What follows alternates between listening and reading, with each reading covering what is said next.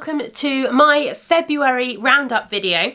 I am Helen, I am the host of the Giddy podcast here on this channel, and this video is what I'm calling my monthly roundup videos. We are a bit late with February's, but unfortunately COVID hit my household in February and everything is now a bit late. But I still wanted to sit down and record a video, and I still wanted to get a monthly roundup video out there. So yeah, I hope you'll forgive the lateness of this video. So what is my monthly roundup video? What does it entail? So we'll start off with a little chat about finished objects, which knitting and crafting projects I finished during February. We will then have a little check-in with the goals that I set myself in February and how I did towards achieving those. We will then set some March goals for March, obviously. Some goals for going into March. And then I'm also going to finish off at the end with a book section because I've been enjoying sharing that with you. So I will also talk about what books I read and finished during February. So yeah. I think we'll just get straight into it. So I finished 3 projects during February and they were all vanilla socks. Vanilla socks seem to be a bit of a comfort knit for me at the moment. I'm really enjoying just having mindless knitting projects, and vanilla socks seem to really be fitting that bill. But I finished my Christmas socks. So these were socks that I cast on Christmas Day. Again, if my camera would focus, there we go. These are socks that I cast on Christmas Day as a little bit of a kind of a Christmas cast on ritual, which is always very nice. And I knit them using my Christmas Day Chaos colourway, which is a colourway that I originally dyed for Giddy Yarns way back in, oh gosh, 2017 possibly, when I first opened my business. And it's been sat in my stash ever since, and it's so nice to finally have it knit up as a pair of socks. There is a pair, the other one is just there.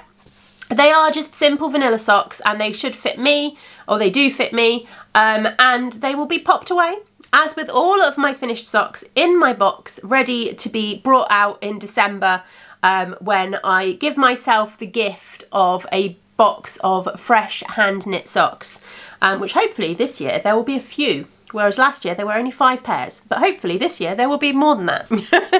So yeah, finished object number 1 for February was my Christmas socks.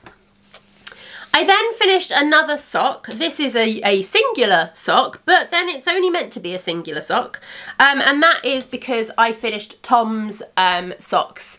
So if you're a regular viewer of the podcast, you will know that throughout the year I am dyeing up a colourway each month, inspired by an app that produces digital art based on keywords. And each month I am dyeing up a colourway, and I'm stealing one of those colourways for myself, and I am knitting Tom a sock. My husband only wears odd socks, and therefore I am knitting him 12 odd socks this year. And yeah, which is great because it means I only have to knit 1 sock and it's a finished object. So this was the January colourway. And I've put it into a sock. I just did a German short row heel, but I've used the umbrella toe, which is from the umbrella sock pattern by Kay Jones of the Bakery Bears. And again, I've talked about this on the podcast, but I basically picked this toe because I had it for 72 stitches, whereas my normal toe I don't have for 72 stitches, and it was easier. So yeah, they don't quite fit on the sock blockers, as you can tell, but that's because these sock blockers are designed for my size feet and not my husband's size feet. So yeah, a second pair of socks that got finished. Well, a second sock. And then I also finished a second pair of socks for me. So these are my poinsettia socks. They are a pair of little shorty socks, and as I said, they are a pair, so we do have the other one just there. They are a pair of shorty socks, and I knit these out of my poinsettia self-striping colourway. which I'm really, really pleased with. I love this colourway. It's so different, but I don't know what it is. I just love it. I was very lucky to not run out of yarn because I made the stupid mistake of not putting in a contrasting toe or cuff. And I had a 70-gram sock set. And yeah, I was very, very lucky, I have to say. Did not have a lot of yarn left at the end. I did put in a contrasting heel, but really I should have put in a contrast toe to really make the most of that yarn. But it's fine. I got lucky and I managed to get a pair. And these are matching. So if you can see, I have got the stripes matching, which is always nice. I tend to do that with, well, I vary actually, to be completely honest, I vary. Sometimes I match, sometimes I don't. And actually, one of the other reasons why I was quite tight with the yarn is because I matched from a 70-gram sock set. I often find that if I'm using a 70-gram sock set of self-striping, I either need to knit quite a short leg, or I need to not worry about matching my socks, because obviously to match you have to wind off some of it and you waste some of the yarn in that process. But I managed it. I managed to get a pair of socks out of this without having to without having to have a random bit at the end of the toe that didn't match anything. But yeah, that is it. That is all I finished in February. I mean, February is a short month, and as I said, we've had a more complicated February than would normally occur. So I feel like I could have finished some bigger projects, and I would have liked to have finished some bigger projects. But at the same time, I'm quite happy with having finished a couple of pairs of socks and having got a few things off the needles, even if they weren't some of the bigger projects that I could really do with getting finished. So in terms of how I did with my February goals, let's have a little look. So I made a note of all the goals that I set myself in February. So I wanted to finish my Advent wrap. I haven't finished my Advent wrap. I do have it just here. I've made some progress on it. I don't know quite how much progress I've made during February because I haven't put a marker in to show the beginning, like where I was at the beginning of the month.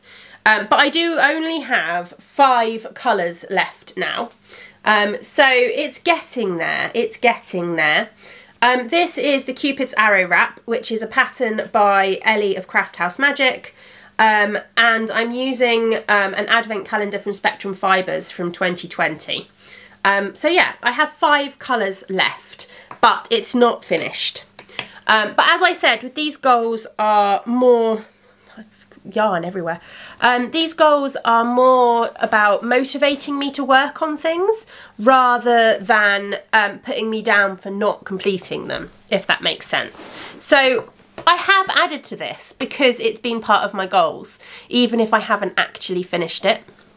But yeah, so that's that one. What else? My gnome. I wanted to finish my gnome. I haven't finished my gnome, but I do have much more of a gnome than I had before. So I think all I had done so far was the little rucksack bits, and I'd started the hat. But I do now have a body of a gnome.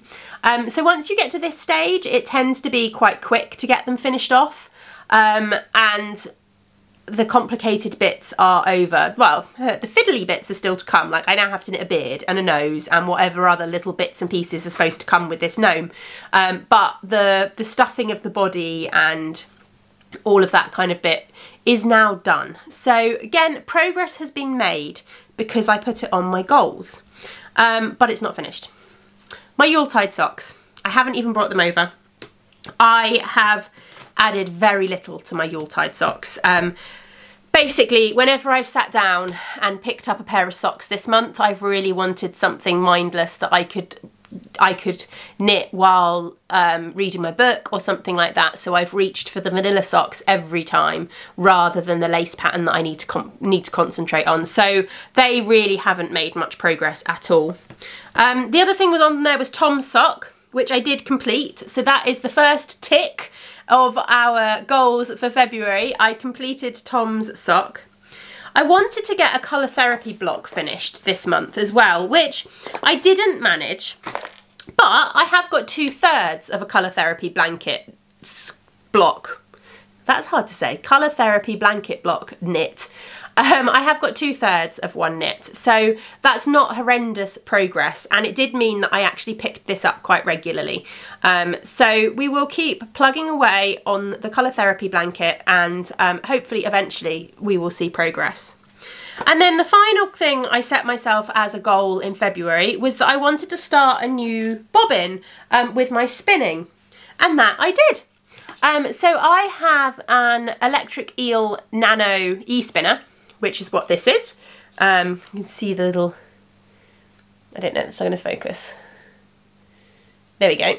An Electric Eel. So this is a little e-spinner. You plug it in and turn it on and it spins, and yeah, there we go. So as I'd said before, I had a little stumbling block because I needed to start a new bobbin and I couldn't quite remember how to do that. So it was a case of finding time to sit down and look up how I start the new bobbin again and get it started, which I have done. So as you can see, I have started, come on camera, gonna focus? Because it's very pretty. There we go. I have started the next bobbin. So yeah, that was what I wanted to do. I didn't say I wanted to finish it. I didn't say I wanted to spin a whole bobbin. I just said I wanted to start the next bobbin. So that to me is a tick in the goals. So yeah, that's kind of where we're at with February goals. Not as much as I would have liked, not as much progress as I would have liked. But then I also need to take into account that I was away for a week of February because I went and helped my friend Jem, who was vending at Unravel, and then I got back and the family got hit with COVID, so we had basically 2 weeks of that, and I've had a lot of chaos kind of catching up with work from having all of that going on during February as well, so knitting time has been not as much as I would have liked, but yeah, not too bad, not too bad. So the next thing is to set some goals for March. I need to be sensible. That is the big thing. I am vending at a yarn show at the end of March, and obviously because of February being how February was, I'm a little bit behind with my prep for that yarn show, which means that knitting time again is going to be at a little bit of a minimum.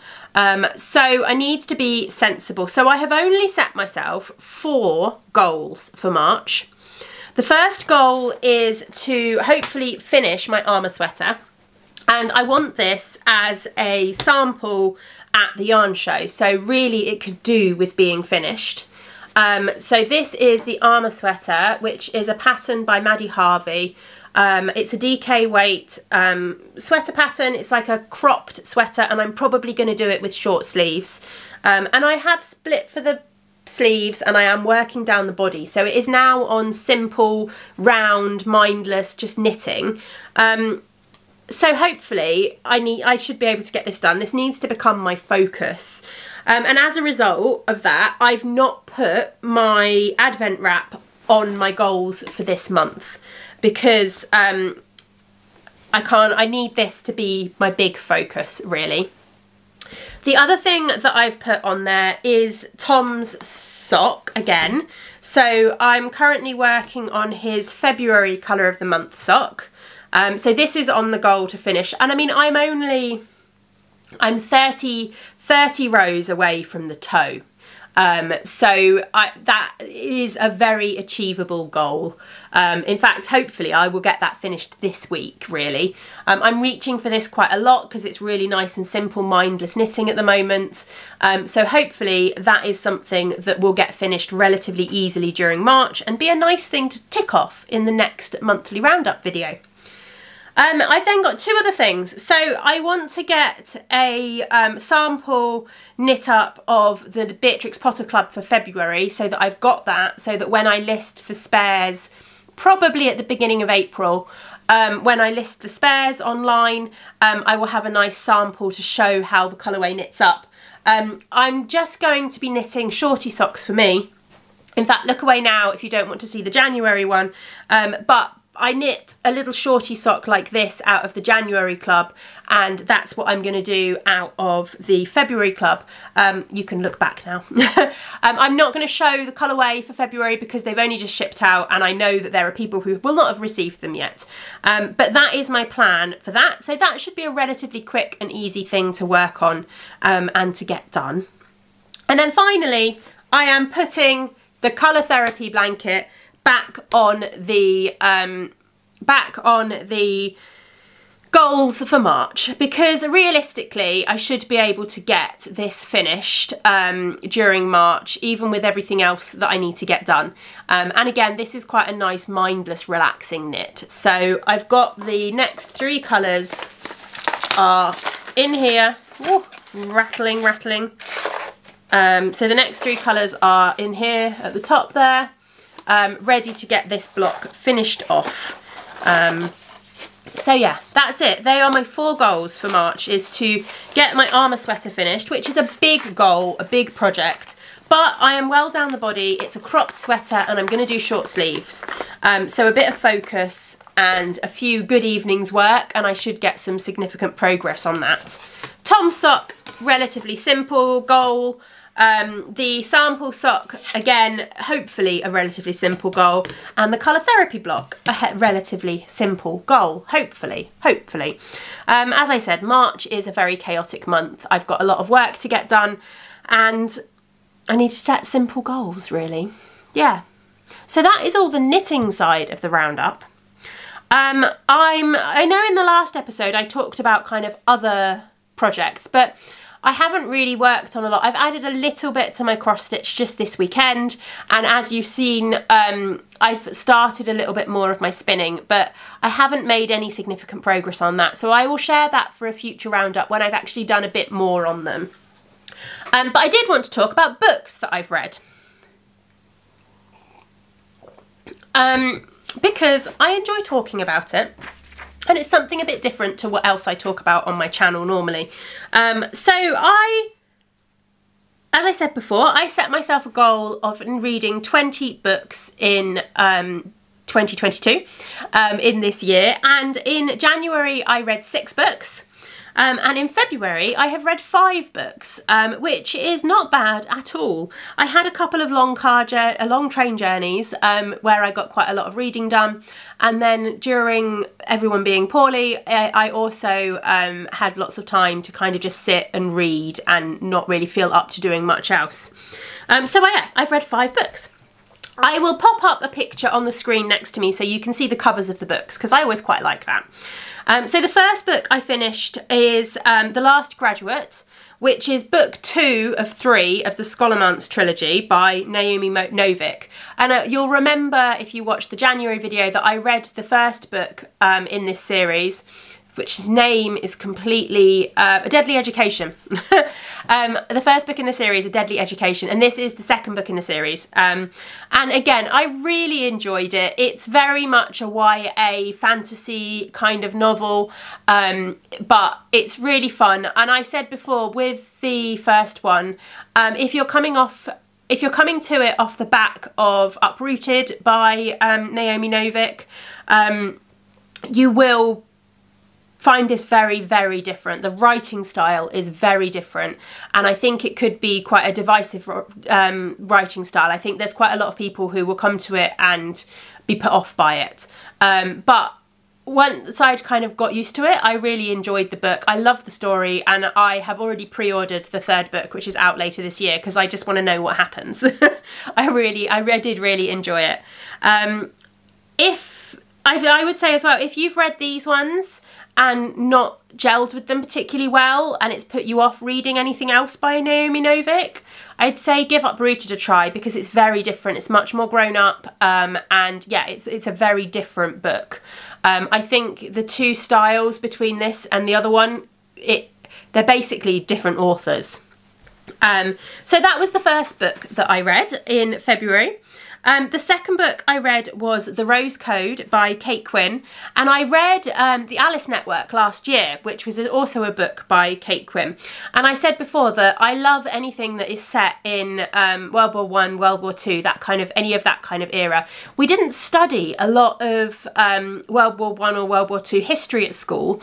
I did quite a lot of other histories, like we did quite a lot on the American West and the history of medicine and sort of all of the Protestant, Catholic, Irish kind of stuff, which, considering we were in England, was quite interesting. I'm not quite sure. Anyway, but we didn't really study a lot of English history, and a lot of kind of like the World War stuff just didn't really factor that heavily in my history education, which is very strange. But yeah, so it's something that I'm always drawn to.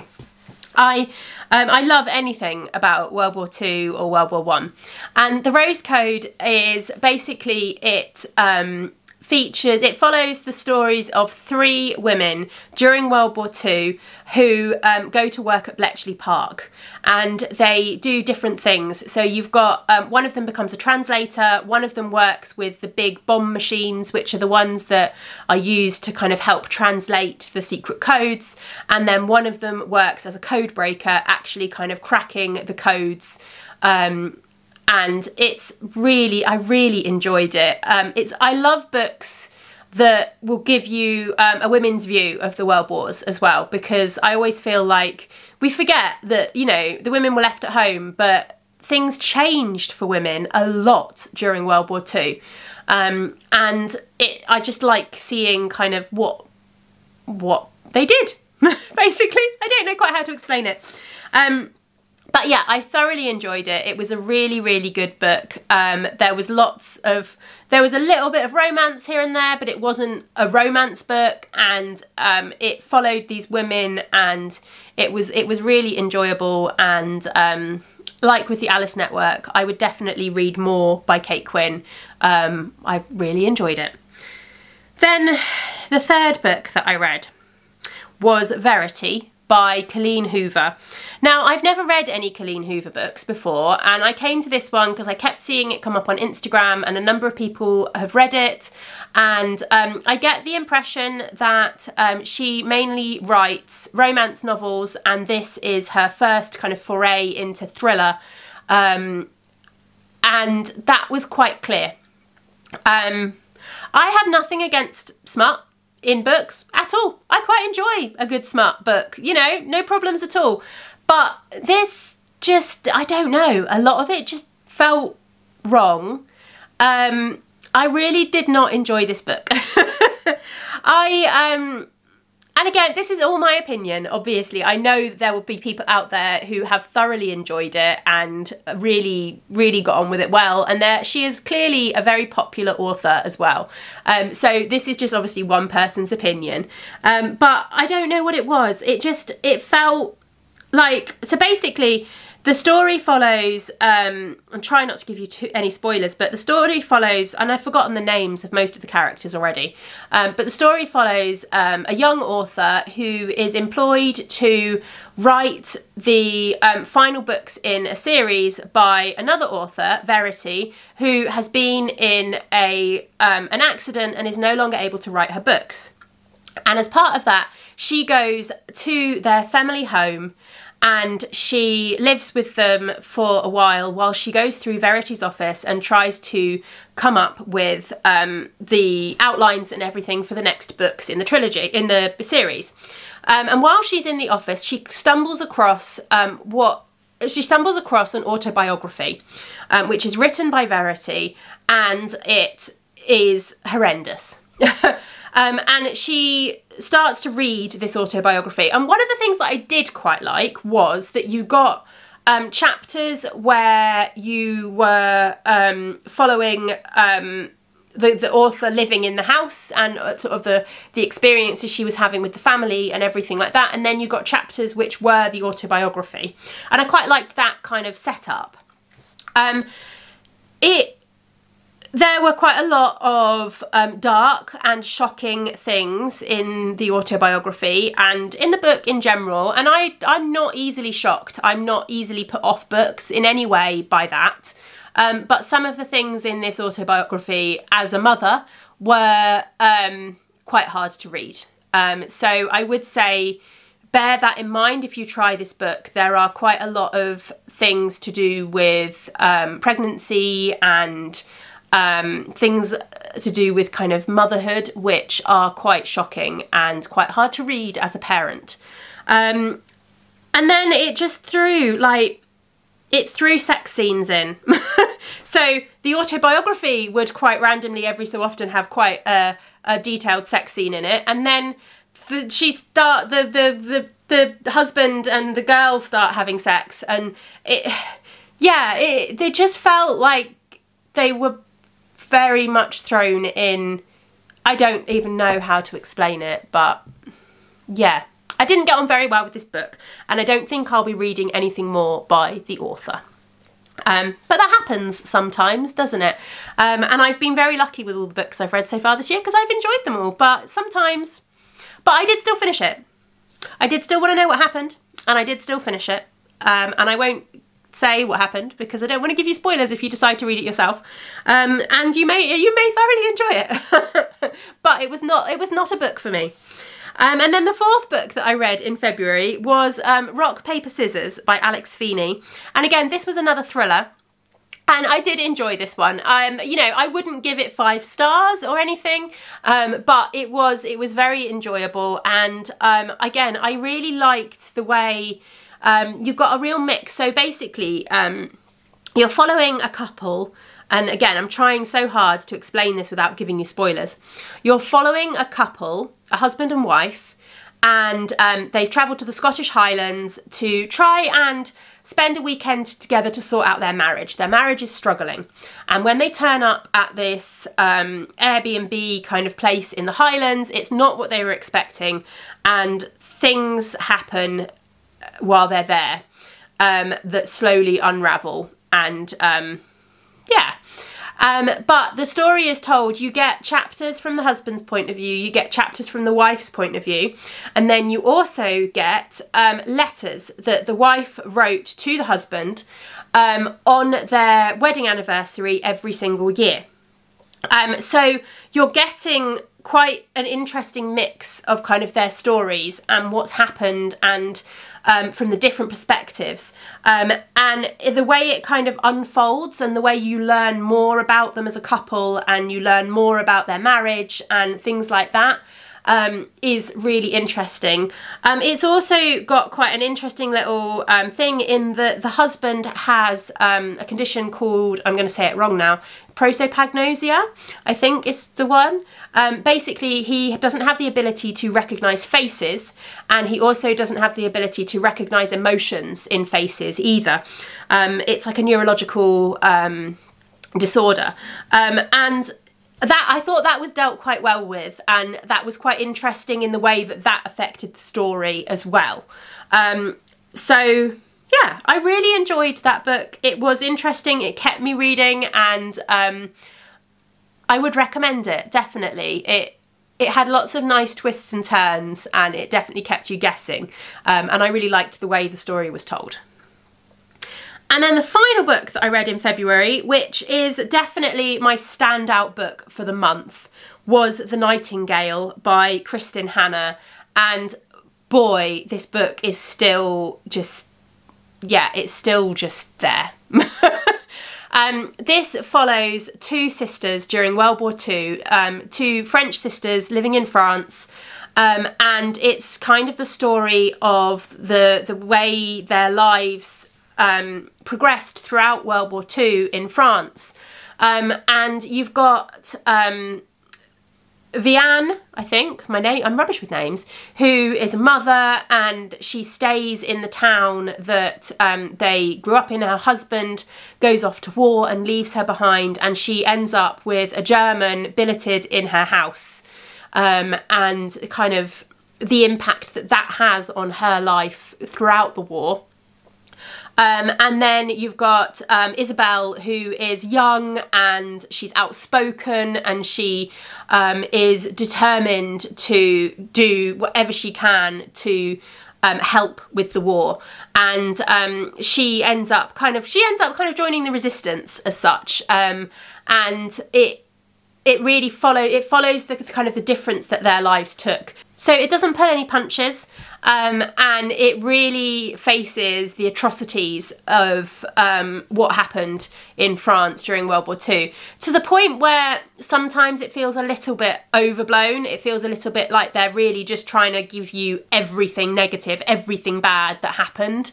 But at the same time, it's very well told, and it really did draw me in, and it was like, I just could not put it down. I just kept reading, and at times it was really dark, at times there were tears, there were moments where, you know, there were bits of history that I knew about and I could see it coming, and things like that, but it was absolutely incredible. So Isabel goes to Paris, so there's a lot of stuff about kind of the Nazi occupation of Paris and the effect that that had on the people living in Paris, and there's a lot to do with kind of people getting taken off to concentration camps and the way that happened and the difference, like, yeah, it was very, very good. And the ending, oh my goodness, the ending. You get a few chapters where you're in the future and you're talking about like a woman as she is older, and you don't know who it is. It doesn't say which of the sisters it is. You know it's one of them, like I really enjoyed kind of seeing that from the future and looking at how that then interrelated back in. And yeah, the ending, oh my goodness, I sobbed my way through the ending. But it is a book that is still, it's stuck with me basically, and there were, I don't know quite how to say it, there were hard bits to read, and yeah, it didn't gloss over like the hard truths of World War II, especially for people in Nazi occupied France. But it was amazing. It really was. Definitely my standout book of February, possibly my standout book of the year so far. So yeah, I would highly, highly recommend it, 100%. Yeah, so there we go. That is all the books that I've read. So I read 5 books in February. And I will go on. So that puts me at 11. So in the first 2 months of the year, I'm already just over halfway through my reading goal. So I suspect that 20 books may be quite easy to achieve this year. I really do. Anyway, that is my monthly roundup video for February. Again, I'm sorry that it's coming to you so late. Hopefully you will still enjoy it, and we will do another one hopefully at the end of March. Which again might come a bit late because of shows and stuff like that, but it's still a roundup of February, so I'm sure you don't mind. I hope. Right, I need to get on with some work. Thank you very much for watching, and I will see you again very soon. Bye.